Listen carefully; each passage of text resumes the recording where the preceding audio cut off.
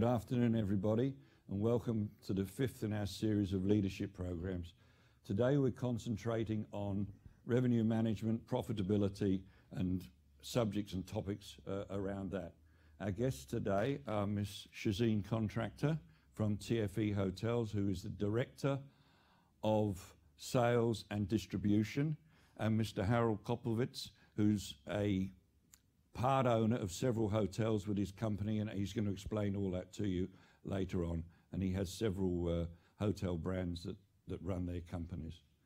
So without further ado, what I'd like to do is ask Shazeen to introduce herself. And Shazeen is a graduate of the school, and you left in 2000. 2000, and Long time ago. incidentally also married to a graduate, but that's a whole other story. And stayed in the room next door to Mr. Cook as well. Okay. Too much information. Yes. He was watching me, keeping an eye out. So if you could just take us, you know, when you finished at the school and what you did, you were in America, and just take us through your career and those sorts of things. I spent 3 years at Blue Mountains. I was one of the first set of students to do the degree up at the Blue Mountains, and that was at the Lura campus. Sydney wasn't open yet at that time. It was a great 3 years. Most wonderful experience. I worked in between my placements. I worked at the Grand Hyatt in Melbourne, and then I went back to India, Calcutta, which is home for me, and I worked at the Taj in Calcutta. After graduation, one of our ex-students at the school gave me a job in Orlando at the Marriott there. So in the US, I guess businesses work a little differently. You work for the franchise owner and manager of the hotel, and then you work under a brand. So I worked 2 years in Orlando, went to Maine, up in a small little town called Bar Harbor for 6 months, came back to Miami, most of it all in hotel operations.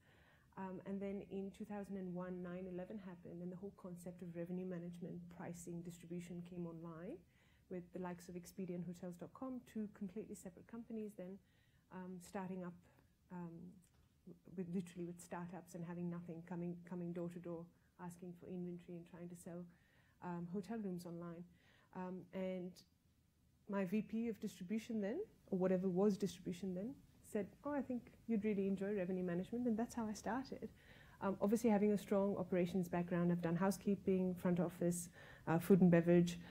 I was able to pick up the revenue management side, but it was really an interest as well. I did a few Cornell courses to get myself a better understanding, and then I moved on to going to New York, and I worked there for 4.5 years for a company called Highgate under the brands of Hilton, Crowne Plaza, and Radisson, looking after revenue management for all their hotels there. Came back to Australia in 2007, and I worked for Accor for 1.5 years, and then got the opportunity at TFE Hotels, which is under Adina, Travelodge, Medina, Vibe, and now Rendezvous Hotels, to start their revenue management program, because they didn't actually have a structured revenue management strategy in their business. So started that, and I've been with them for 7 years. I now head up the sales, distribution, and revenue teams at the company, and I've been there for almost 7 years now. On a day-to-day basis, what would be your biggest challenge? I think I have to be careful what I say. It's about balancing my responsibilities. So I took on the sales role about 2 years ago, and while that's been challenging, that part of our business has changed so much, and you would know from an owner's perspective because you're paying out commissions. That part of our business has changed so much, where you used to have traditional salespeople on property, selling multiple hotels at a time, and now you're moving more and more online. So almost 40% of business in most hotels is now online, whether it's coming from their own website. But that's becoming more of a challenge, understanding the changing distribution landscape. Every day a new company is coming up and opening up, and it's about balancing that and understanding what works and what doesn't work for your business. Harold, yep. If you could tell us a bit about your company and what you're up to. Yeah, look, Denwell Group is a diversified property group. We own commercial property, which is was our chief investment and still is our chief investment pursuit.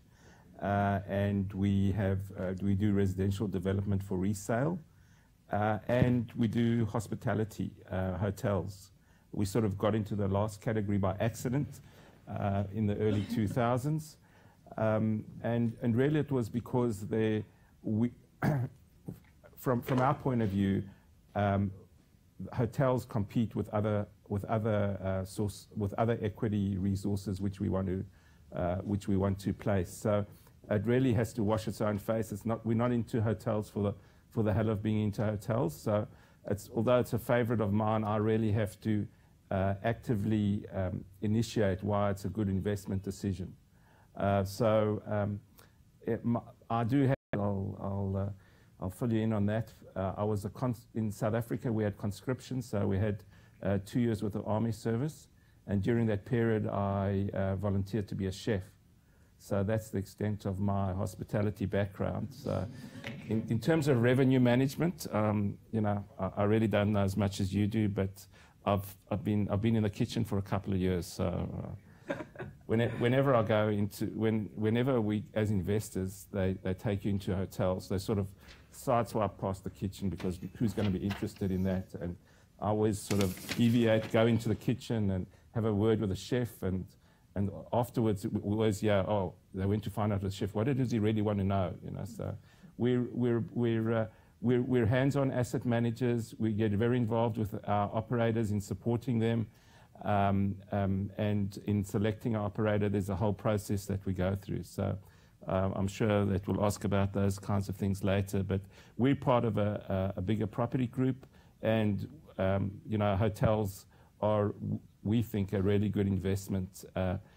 For 30 years in Australia, up to about 2005, hotels were really seen as a really underperforming asset class. But now their time has arrived, and unfortunately, there are not as many Australian owners of hotels anymore, but we're certainly one of those.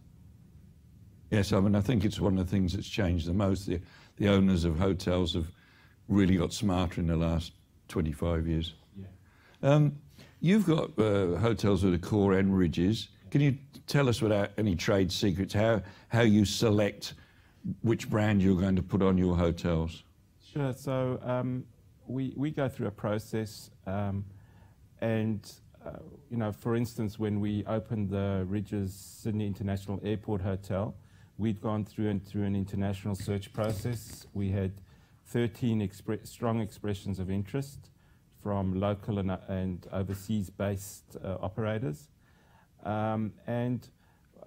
When we decided who we were going to choose, we looked at a number of factors. Number one, it goes without saying that they have to have the corporate responsibility thing outlined.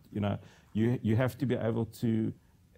Hotels are notoriously inefficient from a resource point of view in terms of the amount of electricity and water they need to use, and it's inevitable. When someone arrives in a hotel, they want to put on the TV, they want to use the air conditioning, they want to have a shower, right? So, it's very high in resources. So the operator has to be cognizant of that. The operator has to have occupational health and safety. Fire life safety is very key for any hotel. In Australia, we're lucky that we have the building code of Australia, which basically would supersede most American style, fire life safety requirements. So those kinds of things go without saying. Then there's in no order of importance, it's in terms of competitiveness of the bid. In other words, what kind of commission structure and overhead charges they want to charge us. Accessibility to management and top management of the operating group. And also their understanding of the industry in our particular circumstance. So if it's an airport hotel, there's a lot to know about the airline industry, and having a knowledge of that is important. So that's the kind of things we went through. And I've got to say that most of the overseas-based organizations, with some exceptions, just don't get it on how we operate in Australia. And a lot of them are based in Singapore or China, even though they might sort of be European or American owned. Their local base is in Hong Kong or in Singapore. And They have a much higher fee structure. They don't understand our high wages. And so people like TFE and Accor, who have a very strong presence here, Intercontinental, Ridges, Mantra, and a few others are really, by default, lead the way in Australia as far as we're concerned in management. Now, if all you want is a name, perhaps, you know, there are a lot of people out there. They're really good operators. They have local presence, but sometimes the financial benefit to us isn't strong. So, you know, and in some cases, if you do want a really strong brand like a Hilton or a Marriott's, or you know, or some of the others like a Taj or some of those other brands, you're probably better off doing it under a franchise type arrangement where you can control the costs yourself. Okay. You with TFE, you've got several brands. When you take on a new property, what sort of process do you go through to decide whether it's going to be a travel lodge or a vibe or whatever you might choose? So for us, there's quite a lot of considerations. Obviously, owner relationships is key because if the hotel hasn't been built, it's much easier because you discuss with the owner your different options, whether you want to sit in the 4.5-star or 3.5-star space. That's the space we operate in. And you can work with the owner to design the asset to its optimal, depending on how much space you have. Does the owner want apartments versus do they want hotel rooms? And basically, you're calculating the value that you can return to the owner per square meter of space that you have in your building. TFE we have our own development team and our own technical services team, which means that we can actually sit with an owner and completely reconfigure their building site to be the most efficient for a hotel in terms of space utilization. Because a lot of our services are head office based, the amount of space that they need to fit their team in, their back office, all is much smaller than it would be in a normal traditional hotel where you have 50 people on property. But the brand selection is also about location. What brand, so we do a lot of market research along with the owner to work out what brand would be most fitted. If there's already 5 apartment hotels in that area, why would we build a 6th one? We would probably go with a hotel brand to make that decision, but we do it working quite closely with the owner. Okay. We've talked a lot about profit, and obviously that is the bottom line. What's the next consideration you make? I mean, obviously profit's number one, but Harold, is there another decision that might just sway you? It's a cultural issue.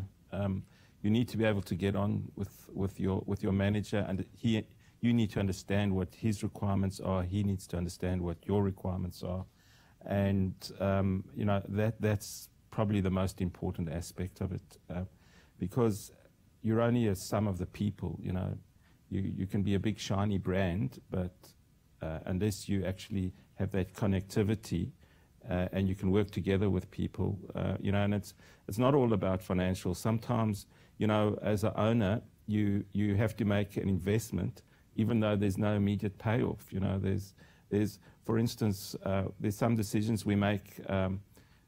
You have a 4 or 4.5-star hotel. You can close down certain aspects of it, but you need to have a look at it and you might do okay out of it for a while, but you really need to have a look holistically about what a 4.5-star hotel provides and what the expectation is. Because you might get away with it for a year, but after a while, TripAdvisor catches up with you. And we all read the TripAdvisor, I've got to tell you. We don't know why, but our Ridges Sydney Airport Hotel gets more TripAdvisor comments than the whole of the rest of the competitive set that we're dealing, which is another 5 hotels. And a lot of it might be because we're very connectivity savvy. We have online booking. We have, you know, so people that are sort of social networked or really connecting, have apps, all that kind of thing, are able to use us quite easily, and that might be why we get that kind of person staying at the hotel. So, you know, those are all the things that you're looking at. That's the second most important fit is the cultural fit. Jay? I think it's a lot about trust. You have, as an owner, you have to trust that the managers of your business will think like an owner and do the best that there has to be done for the business. To give you an example, at TFE, none of the team that we work with, none of them know who the owners are. They don't. It's the senior management that know this hotel is owned by this one or that hotel is owned by that one. The actual team on the ground don't actually know who owns the asset. That way, everyone's equal, and you treat everyone as if they're an equal partner in the business. And it works. It's about trust. The owners have to feel confident. If you've made a mistake, it's better to tell the owner, I think. Tell the owner up front and try to find a way to fix it, as opposed to just try to hide it. You've sort of covered it, but how does you're very hands-on, you've said that, so you have a very close relationship to your GMs. How does that work with the managing company? They accept that and you tie that up before you start? To be honest, when we first got into hotels, and they were minimum service hotels, IBISes, or as they were then called, Formula Ones, it was the management company that actually wanted to have the meetings, so that they took the view that a well-informed client or owner is always going to be actually understand better what the implications of the business are and how the business works. So you know, when we started dealing with Ridges, it was the same situation, and I think the managers actually enjoy the interaction. And as I said, you know, sometimes I suppose you get bad owners just as you might get bad managers, but we've not had that experience thus far. Good.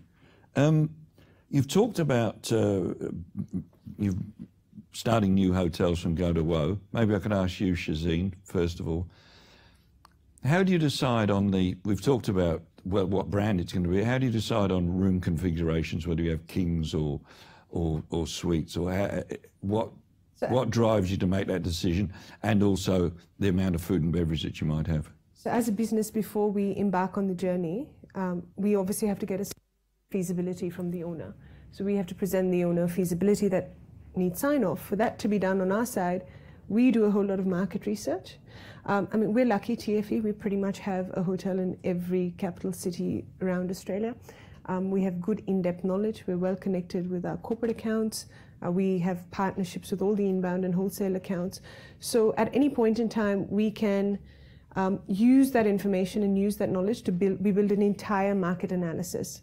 And then we decide what segments. So part of my job is to actually work out, before we present to an owner, what segments will actually fill their hotel. And those segments have different characteristics. If we think it's going to be tour series, they're going to need twin share accommodation. If it's going to be families, they need apartments with extra space. So we work through that together. And I think I'm correct in saying, Harold, with the airport hotel, you've already had a reconfiguration of some rooms. Yes, that's right. Can you share with us why and how? Or? Yeah, well, to start with, our manager, we talked about our configuration, and actually what happened is we took out insurance. So instead of just getting king beds, we got king zip beds. So, you know, times change, sometimes ups and downs, and so you have more people sharing rooms. And as it happens, we got so many sports groups through that being able to split the king bed into 2 single beds was really important for us. In terms of our hotel, though, we had a whole lot of suites, and they were being the last rooms, as is probably usual, being filled up. But we'd noticed that we had this room which was a very long room, which we put 2 queen beds into, and was called our queen room. And this room was sort of booked out from 30 days before, which, you know, we only had 8 of these rooms, but it just seemed really what's going on here. And so we identified that there were a lot of families that were coming through the airport and wanted a reasonably priced accommodation rather than getting 2 rooms. So we took a whole lot of our suites, our sort of what we called our junior suites, and we changed them into family-style accommodation. You know, still with you know, not wishing to reduce it to a motel look, we still kept the aesthetic of a 4-star hotel. But, you know, you're able to sleep 4 people in what we loosely call a room. It was sort of two spaces, and even in some rooms, 5 people. So, and that's been a huge success. And as a revenue manager, you'd appreciate that, you know, being able to sign up people on $300 to $350 versus, you know, a normal room at maybe $220 was very revenue accretive for us.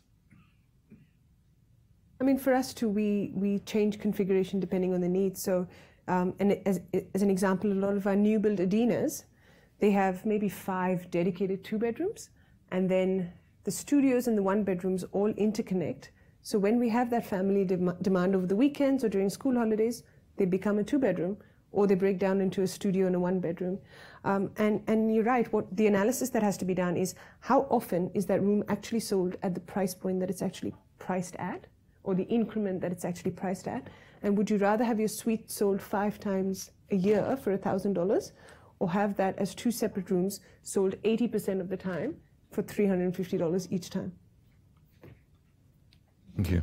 Food and beverage. I know there's, of course it's your strong point, but what sort of considerations go into the amount of food and beverage you put into your various brands?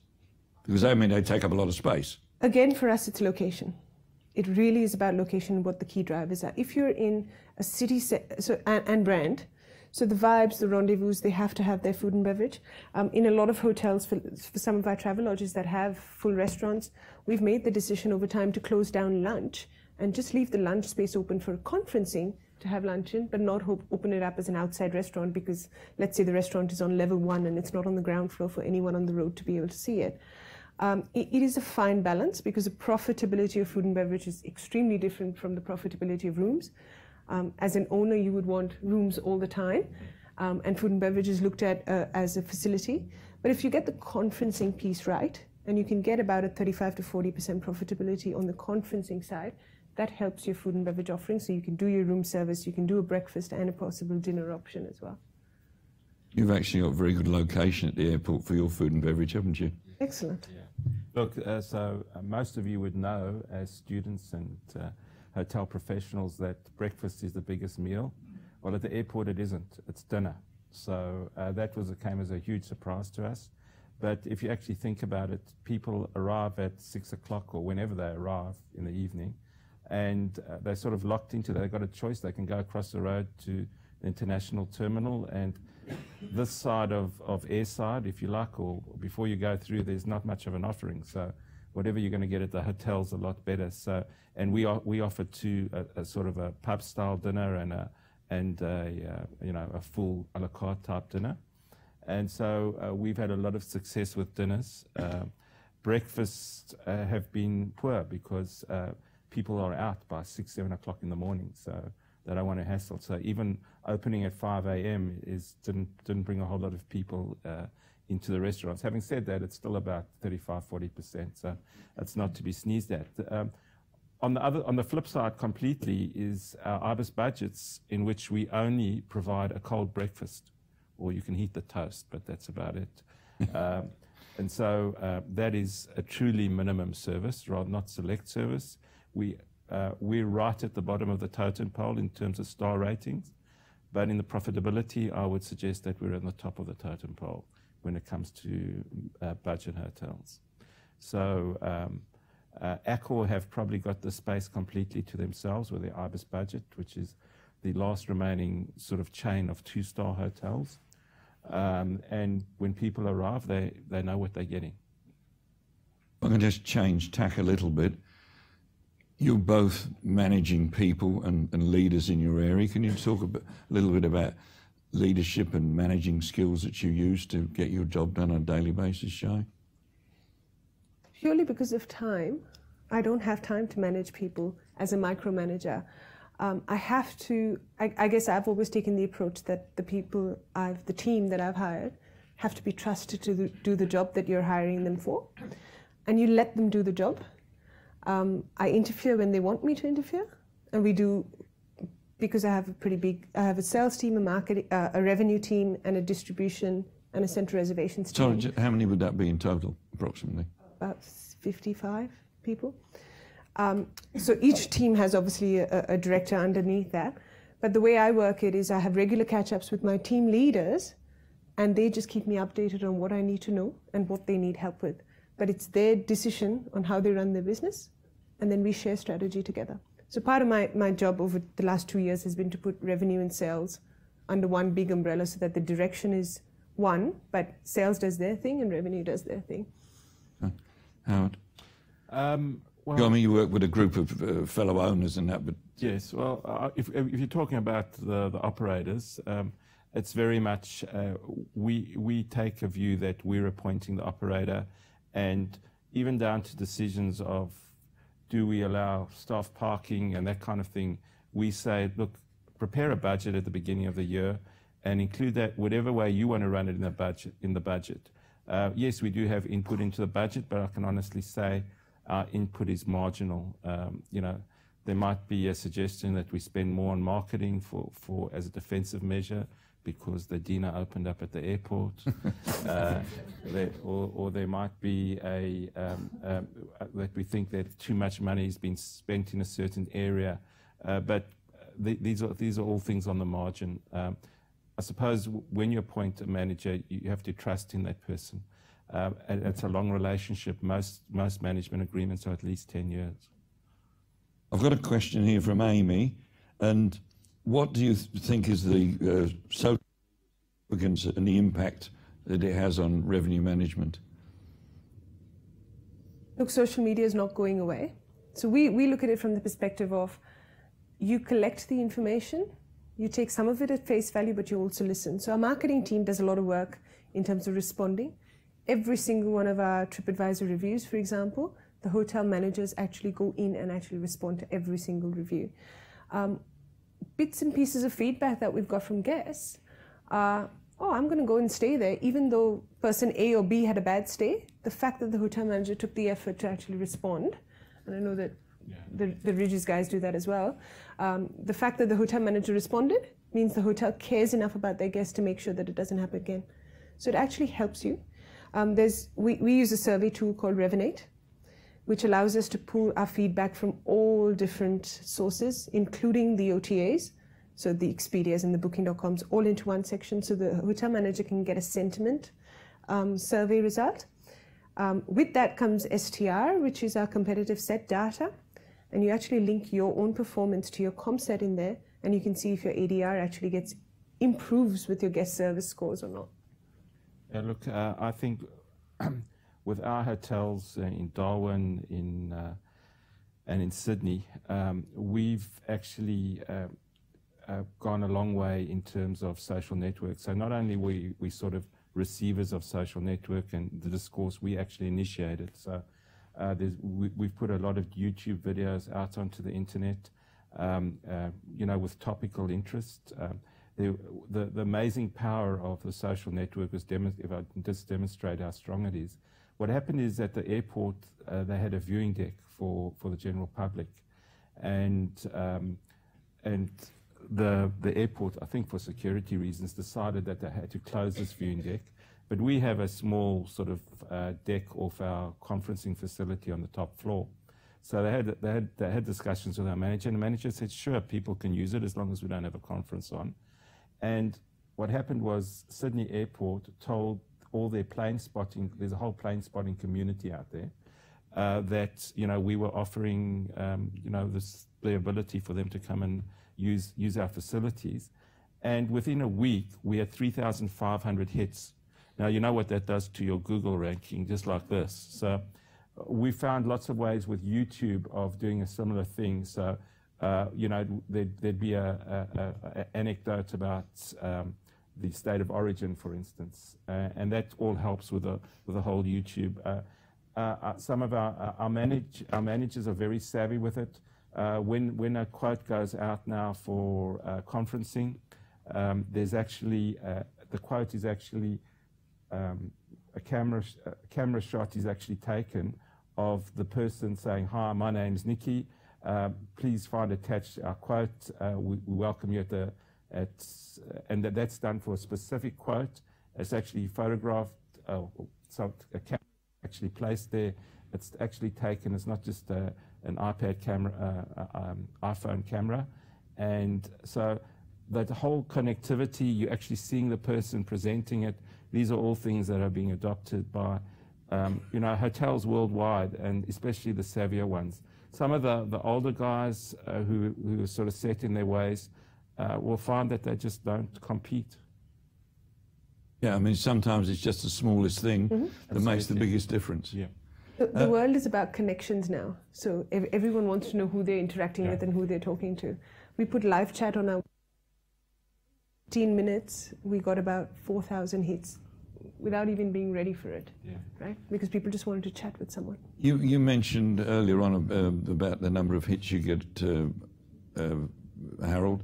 Do you as an owner look at them regularly, or do you leave that to your manager or their team? We, as part of, when I'm preparing for our monthly management meetings, I have a look at what people are complaining about. There are a lot of, you get a lot of complaints, and you have to realize that what happens is that there are certain type of people that never give you compliments and always very quick to complain. So we get a ratio of 80 positive against 20% negative. That's pretty good. We try for 85% rating on TripAdvisor, but we have a real issue is actually responding to them. Our managers respond at Sydney Airport to everybody, but we get 160 actual communications a week from our guests, which is astronomical. Full-time job. It's fast becoming a full-time job. Yeah. And who'll go?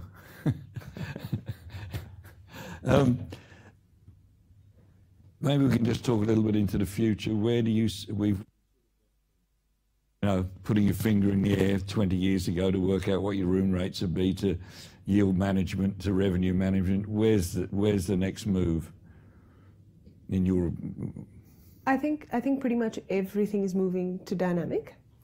So even I think in the next 2 to 3 years, wholesale and inbound business as well, in its traditional model, and while they're both living side by side together right now, eventually it's all going to move towards dynamic, and you're not going to sit and fill out pages and pages of contracts. We've had some corporate resistance, but I think corporates too, with the likes of what Expedia and Booking.com are doing in terms of selling on to corporates, the corporates are getting more used to the concept of having dynamic pricing as well, and more willing to take that dynamic pricing from hotels. I think eventually contracts will mean nothing, and it'll all be dynamic. Could you just explain just a little bit more about dynamic? Sure. Basically, dynamic pricing is the price point that the revenue managers or the hotel managers decide to put on for a particular day, sometime in the future, depending on the demand. So that could be, if I know, for example, it's Sydney, it's winter, it's a Sunday night, my rate might be 150, but I know there's an event happening on the Saturday, City to Surf on Saturday, I can charge 350. So part of a revenue manager's job is understanding all those demand drivers, both up and down. So you have to plan for your soft periods as well, and you choose to change your price point sometimes. Like at the airports, we can change our price point 6-7 times a day for that day, depending on flight cancellations, changes in patterns of flights, Qantas calling and saying, oh, there's been a technical problem, no pilot to take the plane anywhere, we've got to send everyone back to you. And Howard's rung up to say there's a bomb on a flight, so that gets cancelled.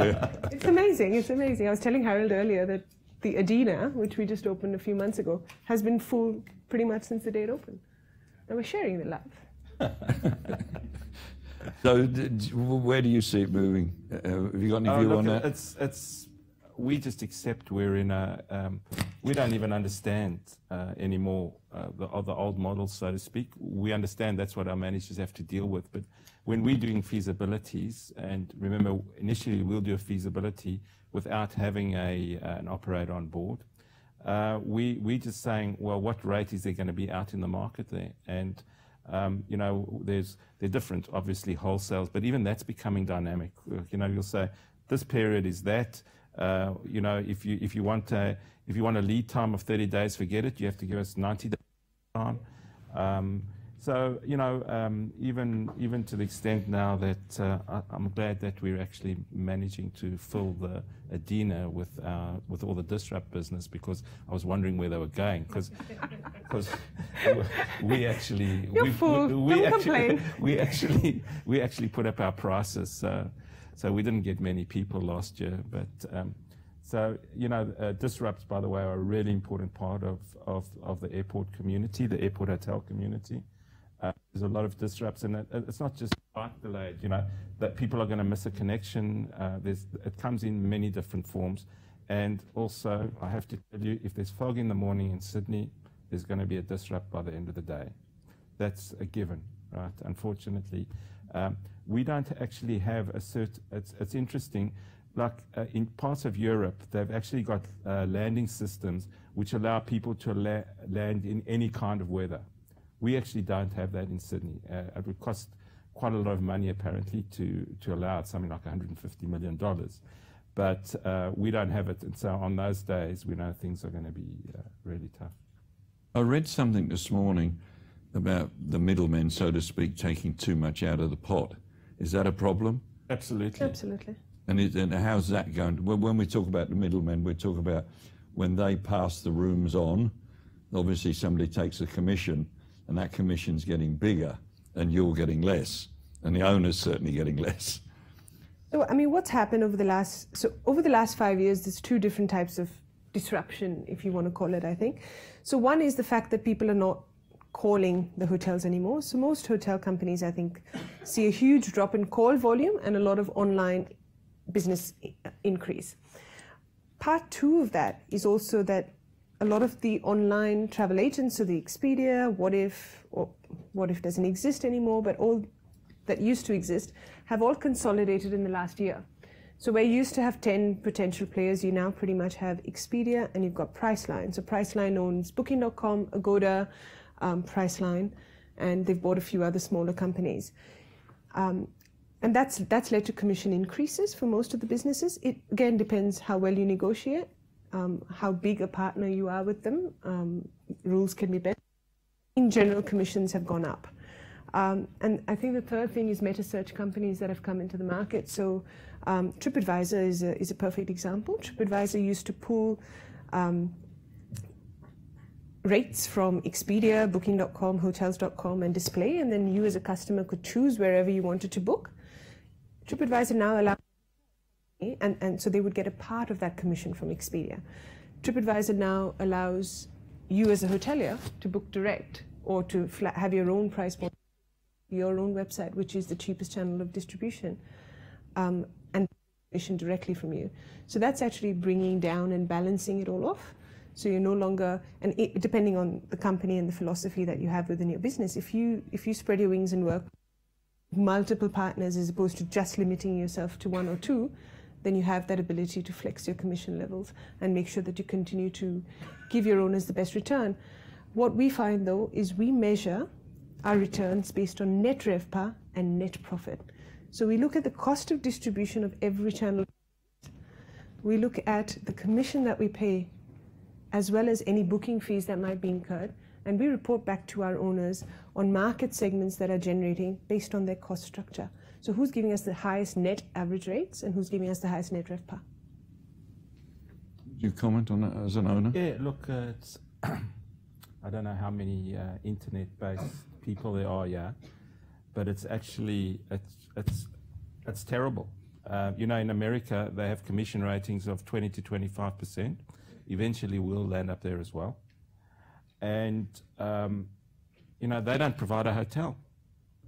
They just, you know, Bookings.com spend $1.5 billion a year on online advertising and search and whatever else Google, mainly Google, can provide it.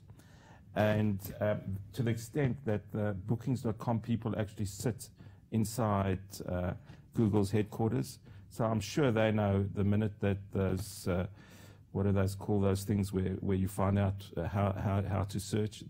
And it doesn't take you a lot. Go and search for any hotel in Sydney or elsewhere.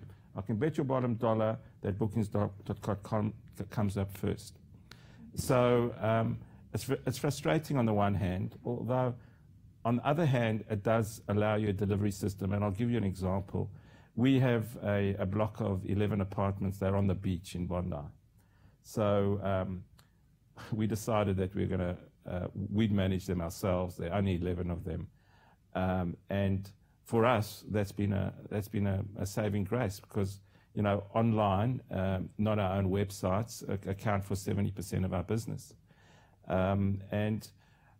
You know, so they form a very important function. Certainly for minimum service hotels, they're vital. You know, you said 40% of your business comes from online sources. Well, at minimum service hotels, it's 75 to 80. So, you know, it becomes much more commoditized the lower down the ranking you're going. So, my view is that at some stage,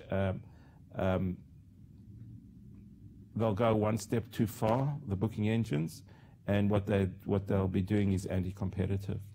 But in the meantime, it's something that we have to live with. All right. And if I'm just going to ask another question, I'd like, in a moment, I'm going to throw the questioning open to the audience. So we've had a lot of information here today. I'm sure it's been very, very interesting and should promote, I hope, some questions from you, the audience. So if you could just prepare your question.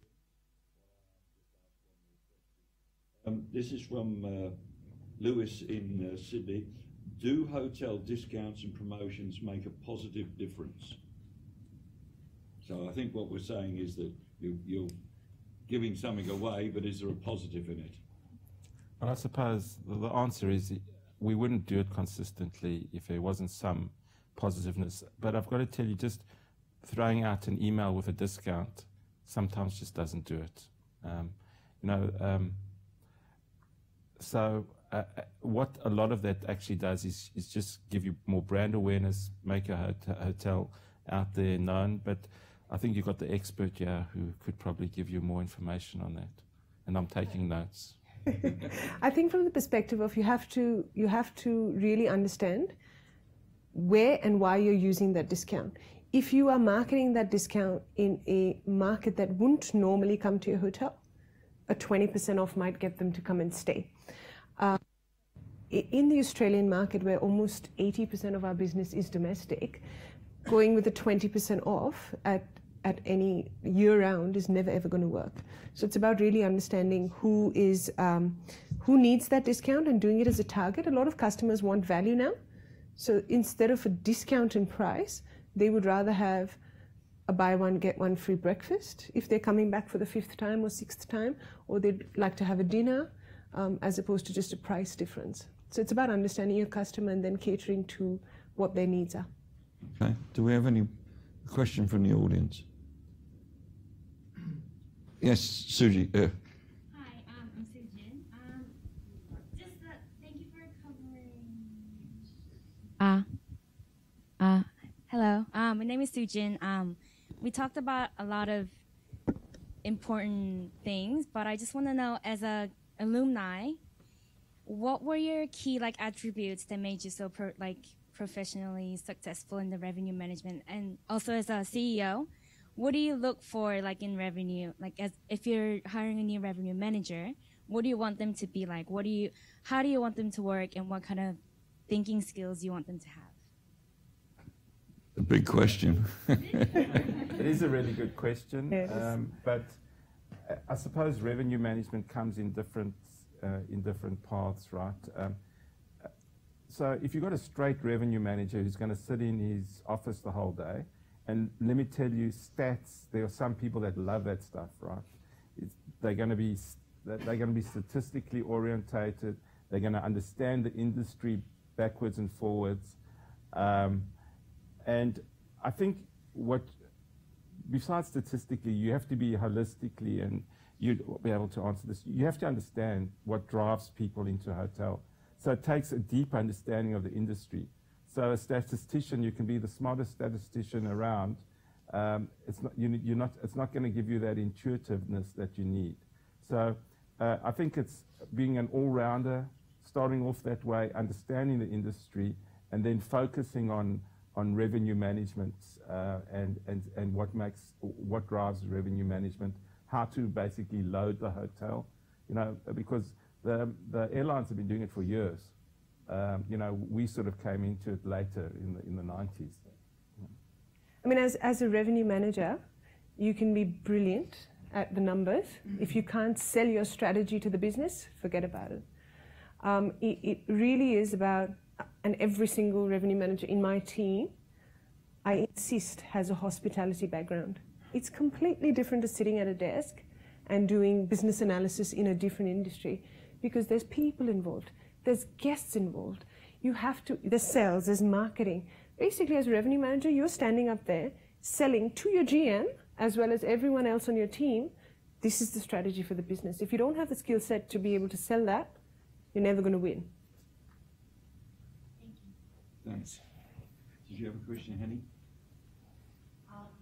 What was the career path tactic that achieving like similar career that you've been passing through? I mean, I think, like I started, I've done food and beverage, I've done housekeeping, I've done reservations manager, front office manager. A great start is if you can get into a company that gives you a management trainee program, because that allows you to be at one hotel or within one company and do pretty much every department. You need some amount of finance knowledge, and you have to be naturally enjoying that piece of it, because there's a lot of revenue management there in terms of understanding profitability and the importance of the decisions. But more than anything, you have to want to learn. So in revenue and distribution, and I've been in it pretty much since 2001, literally it's changed hugely from what the revenue manager used to do, which was log into the back end of hotels.com and load rates every day, to now designing the entire distribution strategy of a business or a company. So it's all about self-teaching and learning yourself. So I talk to a lot of people. I still do Cornell courses online. I attend trade shows, conferences, things like that to learn myself. So networking will be a big part of it as well? Okay. Sharing ideas, and revenue managers are actually good. It's probably not one for you, Harold, unless you want to pass a comment. Yeah, I'll pass on. Okay.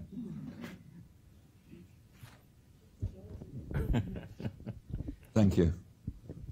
Hello. Two questions. First, for a new hotel that starts from zero, how is the revenue management process that you have to have, like to settle like all the conditions, promotion and that? Let's deal with that one, and then we'll go to the second one, if that's okay. So you're opening a hotel up. There's no history. Where do you start? Start with your market research and looking at the competition. I guess with rate transparency, you can see pretty much everything that everyone's selling at now. There's a lot of detailed analysis we do in terms of the competitive set. We determine who the competitive set is going to be. So there's a company called Smith Travel Research, STR, that does this globally. They collect competitive set data from hotels worldwide, and they create what's called a trend report. So you understand from that the history of the hotels around where you're sitting. And then you set some benchmarks, and then you start researching, talk to your clients, find out what the corporate rate expectation is, what the wholesale inbound demand is, and what that rate expectation is, and then you build up an entire plan. So there's almost about 6-7 months of revenue management work prior to a hotel's doors actually opening. Can I just ask a question there? How soon do you press the panic button after you've opened? Don't panic. I don't. Okay. You can't panic. I That's don't all think you can. We've got You can keep amending your strategy till you find that middle point that's correct. But if you panic too soon, you've pretty much trashed all your business decisions without even letting it. You have to give the hotel 6 to 8 months to ramp up, depending on its location. And we were saying for Adina Airport, for example, we were full. There's no ramp up. We were full the next day. We had to put people without curtains in some of the rooms. Good operators and good owners, obviously. That's right. An owner would expect a much faster ramp up. Can I just add to that, is that we're busy building the Regis Brisbane Fortitude Valley Hotel at the moment. And the first appointment, even before general manager, has been the revenue manager, who's been on there 9 months before. and she's busy building rate, and she's building a model of how it's going to look. So it's vital, and all the good operators know that. And I think that. And in terms of ramp up, you expect 3 years to ramp up. So if you start off and you're 25% occupancy in your in your first month, I actually don't think that's even a panic button. You actually need to feel that you're doing something wrong. So by your third year, you want to sort of be around where you should be. And really, to get really well known, it takes 5 years. Obviously, there's some markets that are a little bit different. Places where at the airport where there's really an urgent driver, it's always useful to have. But other than that, it's a hard slog to get known. And whether the online world makes it easier, but it's still a bit of it's a hard slog. Interesting. I mean, probably 5 to 10 years ago, you'd have had your general manager and operations manager on site, and somebody in finance would have been coming in, close to opening up. So there's a major difference in the way hotels have started up and operating now. Your second question, please. Thank you. And the second question is for New Year's Eve. That is like one of the highest seasons. What are like the policies that you have, like minimum stay, blackout days with OTAs and that for that dates? So how do we set them? Yes. Again, a lot of historical information as well as forward. So TFE, we use a revenue management system across our entire business, which gives us forecasts for forward holdings as well, looking at our pickup trends, which kind of indicates to us whether our New Year's Eve, for example, let me just talk about Sydney, for example, whether New Year's Eve is going to be as strong as the previous year or going to be stronger. And then we tweak depending on the days of the week, depending on when, like if you look at 2 years ago, New Year's Eve was much bigger than it was last year because the Ashes and New Year's Eve kind of overlapped. So you had lots of international visitors. But if you're just depending on the domestic market, then it's slightly softer, but it's still $400-500 a night with a 3 or 4 night minimum stay. And we would do that for all events across the country, across New Zealand, wherever we have hotels. And a lot more on a high rise overlooking the harbour. Absolutely. Thank you. Yes, Carl. Thank you. In the hospitality world and as revenue managers, what would you say it would be the most important key efficiency indicator? Would it be your rate efficiency, room, cellar, or channel? Net RevPAR. So the net revenue that you get per room available that you've got in your hotel. So how we've always traditionally looked as revenue managers, because we don't control cost, as revenue managers we look at RevPAR as an indicator. Like globally we have RevPAR. However, we now influence the channel of distribution, we influence the commission levels, we influence the cost of those channels. Hence we have to look at net RevPAR. Thank you. All right. Yeah, look, RevPAR less your commission that's what it's all about, and your costs are pretty much you can have a fair idea what they are. Some of them are variable, some are fixed, but we get an analysis every morning of every hotel that we own, and we meet the figure I look for is RevPAR. Then there's the commission rates are reasonably static from month to month, increasing unfortunately, but they're static. But that's the number I look at. There's nothing else. I mean, there's no point in selling 45% of your business or 50% of your business online if you're actually going to pay 25% to get that business when your other channels may be only 5% or 6%. A question from our Lura campus from Dr. Edmund Go. How would new competitors such as Airbnb affect revenue management pricing strategies of hotels, or would they? So it depends on who you talk to. I think we've taken the approach that Airbnb is a distribution partner. We work with Airbnb for our Adinas and our Medinas, and they sell beautifully at a very reasonable level of commission. And the way I'm seeing it is it's almost a totally different market segment. It's not taking away from our corporate business. It's not taking away from our leisure business. It's people who want the apartment style product, which we're lucky enough to have, and we've been selling them very successfully. We're getting thousands of room nights from Airbnb. Okay. I've got to say, we're not, I don't see us as a natural competitor in terms of our hotel accommodation, because people are looking for Airbnb are usually looking for apartment or a different alternative kind of stay. We've been singularly unsuccessful, I have to tell you, in getting occupancy for our small block of service apartments through Airbnb. So that's interesting. Maybe we're doing something wrong there. Might have to have a chat afterwards. Yeah, yeah. And this is a question from the whole class in Lura. That sounds ominous. Yes, it does. And you've sort of answered it, but what are the key attributes for a revenue manager? And then maybe I'll ask you, Harold, what you look if you're viewing a potential revenue manager. What do you think they are? I think true passion in terms of the hotel industry and really understanding what's driving your business. A very, very thorough understanding of the distribution channels and opportunities.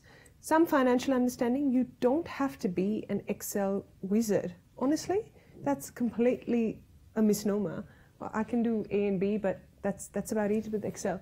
Because you now have systems that can give you that information. So you should be able to click a button and get the information you need. But you need a skill set of being able to analyze that information. And that takes a bit of practice. And I think being able to sell your strategy. Okay. Harold? To be honest, we're not obviously in finding a person. We lean on our operators a hell of a lot. So it just needs. It's such an exciting industry, the hospitality industry. It really is. I mean, I've been involved in all kinds of property, and this is definitely the most exciting part of it. There's so much. It's so dynamic generally. So you want someone that shares that excitement. That's for me is important. Okay. This is, I think we could stretch this question out a little bit. It's from Carl. Australia has been a country with a very diverse culturally. How does culture diversity impact on revenue management, / building a hotel? Is it a consideration, the diversity in Australia, or it's a non-event? Look, in building hotels, we actually have built all our hotels ourselves.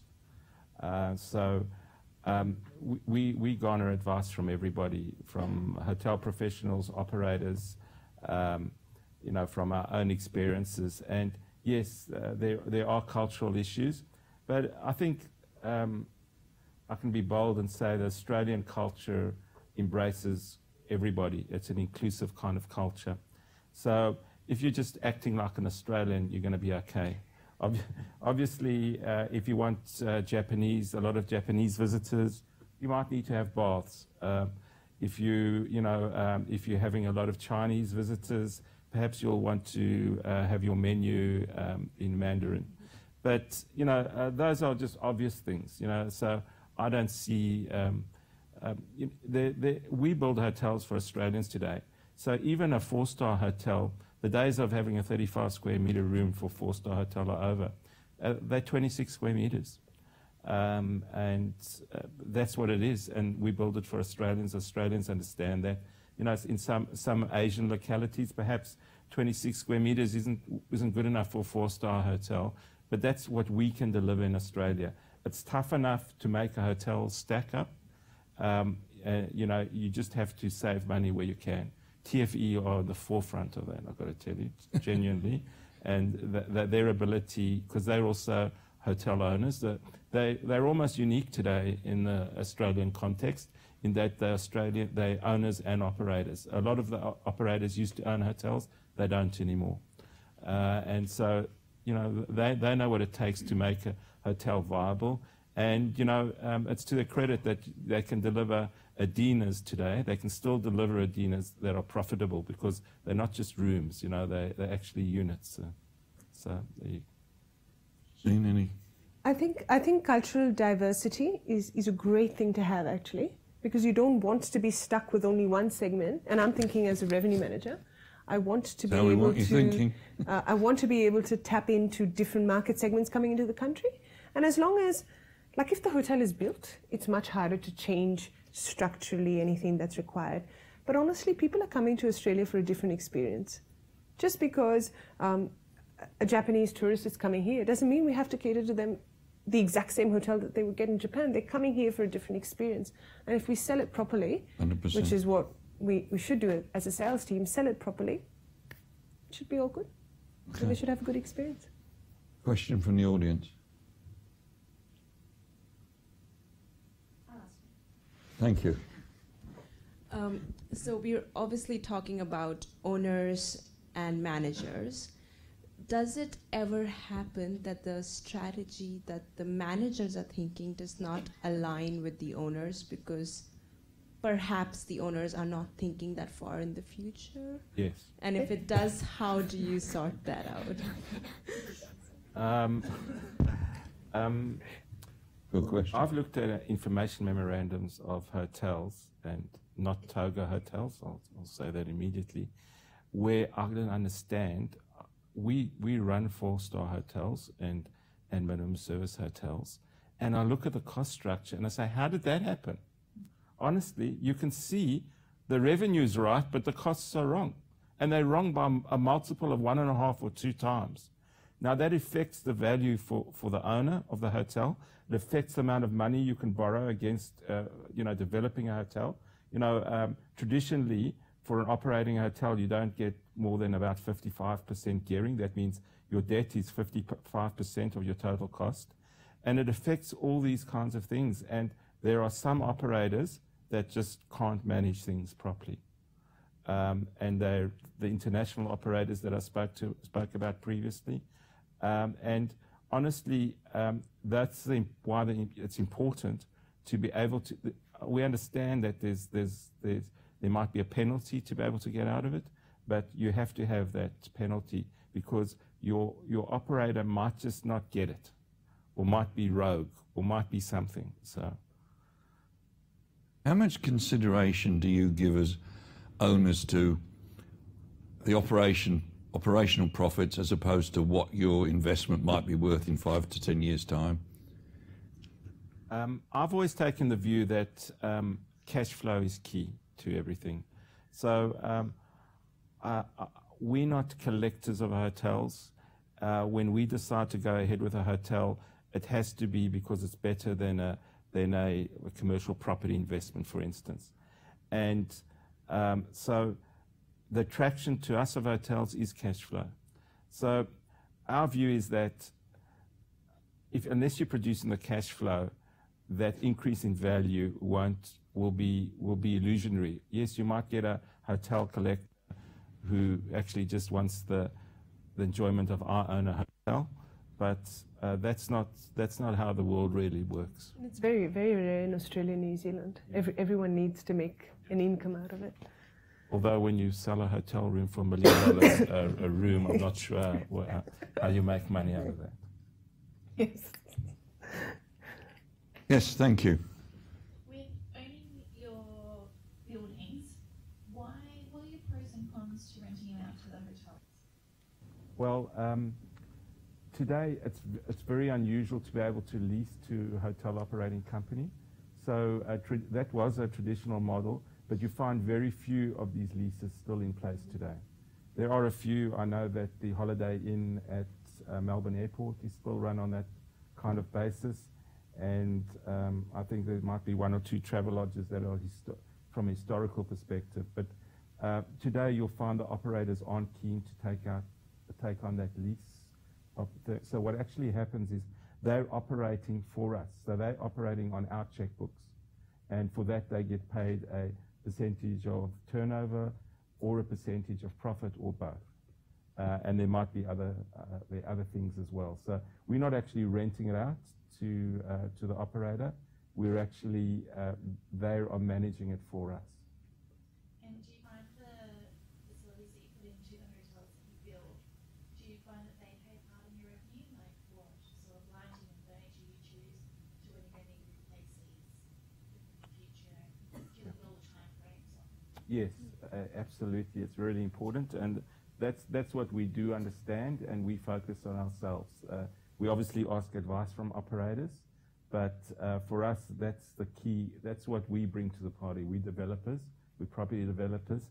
And for us, important issues are air conditioning systems. Like, it's really unsexy, but to decide whether we're going to put in an LG air conditioning system or a Daikin air conditioning system, takes a really long time and a lot of research to find out. So those kinds of things. And FF&E, you want something contemporary. You want something that's going to excite the public to stay at you. You want that difference. You're always looking for that difference. And so that's what we like to put into our hotels. Some hotels don't require like U-Butte type of furniture. We have some hotels where the occupancy level is 1.1 days. That's the average stay. So they're just using it as utility. At other resorts, for instance, people are going to be there for up to a week or 10 days. You have to provide a little bit more. So it's important that whatever you do, you lay out the hotel really well, so that food and beverage really works well with the kitchens and the bar. If you've got multiple hotels, you want them serviced out of one kitchen. Not always possible, but that's what you want to do. Plus, I think as an owner and a manager, you have a pretty strict CapEx approval process, right? Yeah. Because the people using the property every day can come up with what capital requirements are required for the next 3 to 5 years. We usually present it to the owners once a year during budget time and get a sign-off on them. Question from me. There's a lot of outsourcing always has gone on, particularly in housekeeping, but I hear some companies now are outsourcing accounting and all sorts of things. Do you see that as growing or shrinking? Growing, I think, and it's more to do with the cost of labour in Australia. It doesn't stack up when you look at how much cheaper it is to outsource versus keeping the people in-house. But you really have to decide you're outsourcing. If it's data processing or things like that, if it's an accounting, if it's data processing, and you have to follow A to Z, and these are the 10 steps, that's fine. But if it's anything that needs more analysis, it's very difficult to outsource but manage from here. And you need to keep control, obviously. Otherwise you lose control. As an owner, what do you think about outsourcing? We'd be open to it, but the only things we outsource at the moment are housekeeping. I suppose linen is a form of outsourcing. People used to have their own laundries. Some hotels still do, but that's no new hotels will have laundries in the future.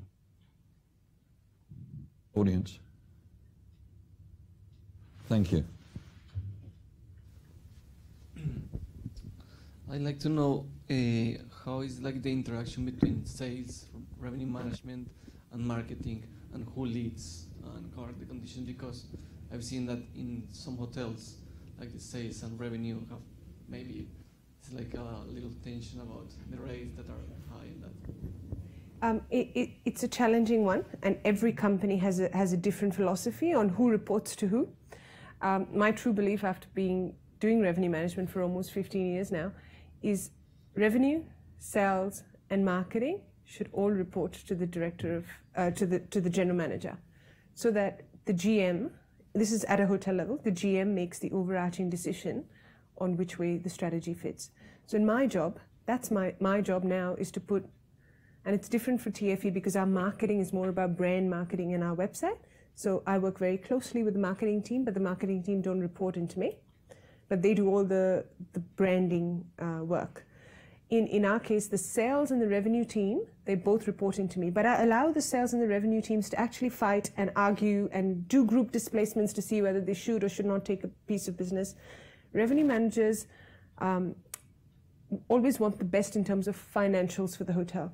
The salespeople often know if we lose this piece of business, we're not going to get it back for the next 3 years after that because it would have gone to a competitor. How would those following 3 years impact? And if you've got a good revenue management system in place, the revenue manager, the salesperson, they usually work it out together. They reach either a compromise that's best for the business, or they pretty much come to me and I'll make that compromise decision, whatever it might be. But they have to argue, they have to hash it out between them and then make the best decision for the business. You comment? I think. Okay, all right. What is it, Harold, what is it you most enjoy about being involved a diverse portfolio, but what is it you most enjoy about your involvement in hospitality? I think it's the dynamic nature of it. It's the enthusiastic people that work in the industry, and the change, right? You know, when you're collecting rent, nothing much changes, you know. When you're developing, I mean, it has its exciting points there, different phases of development. But I think with hotels, there's always a dynamic, interesting story happening. I mean, everybody's got their favorite hotel story. We don't get that in property, you know. We don't get that collecting rent. So I think it's the dynamism of the industry. It's also what I call value-added property, and that's why we're into it. You know, there are quite a few areas of value-add property around. You know, you might be into self-storage. You might be, you know, it's for us, it's a way of adding value to just a normal property. So that's what I really enjoy it. You've been at it for a long time now. What keeps you going? I think for me, it's the people, the interaction. Every day is different. What do you mean she's at it for a long time? In terms of our audience, Students, in terms of our audience, I might add. She's young. As a student, I'm an old hag, Okay. is what he's telling me. Okay. It's the people and it's the interaction and the learning, because, as Harold said, it's so dynamic. You have to keep abreast with what's going on.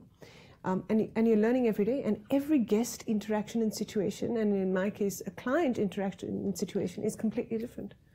So I have a story for every day. Okay. What do you see as the future, the occupation, accommodation in business in Australia? I think in the immediate future, it's very bright. If you think that we're actually going through a bit of a downturn at the moment, the hotel industry is performing very well in this downturn. And especially in Sydney, I can only see things getting better. There's really constrained supply here. And, you know, especially in the CBD, I reckon we could absorb 3,000-4,000 rooms like that, no problem.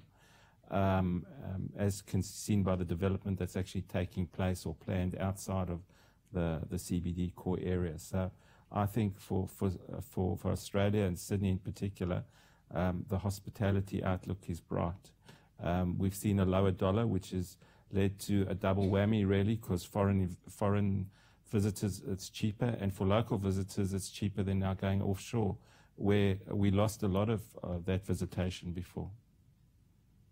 I agree with Harold, because our leisure numbers are up 20-30% year on year.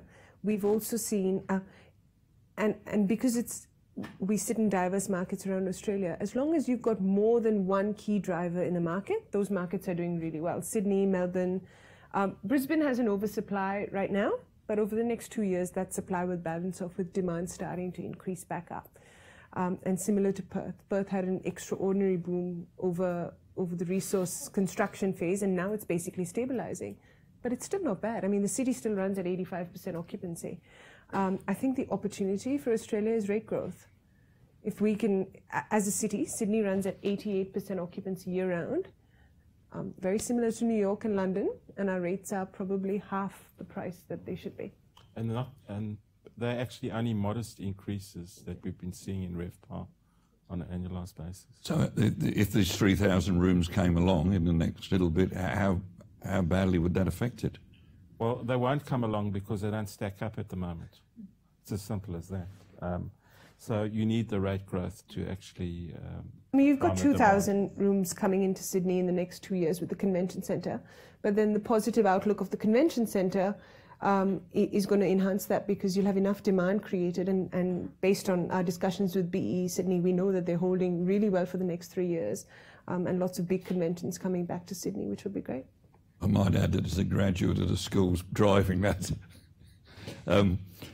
So, advice, if you could give some advice for a potential manager for the future, what would it be? You have to enjoy and love what you do. I'm not just talking about revenue, I'm just talking about you. You have to, in hospitality, you have to love and enjoy what you do. It's a tough industry. It's long hours, the demands are a lot, and it's always changing. But if you are truly passionate about the industry, you'll succeed. Harold? Yeah, it's all about the passion. To be honest, I don't know why it is, but the industry aren't as good payers as some other industries. But I'm sure that's about to change as well. So if I was living my life again, I would love to have gone to Wharton or one of the business schools you talked about in the States and done hotel management. But I'm a chartered accountant by profession, so I've sort of come in a devious route. Chef and an accountant. Dangerous combination. Very dangerous.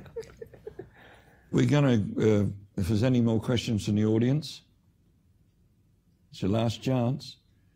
You won't get many opportunities like this. All right, so what I might do is thank Harold and Shazeen very much.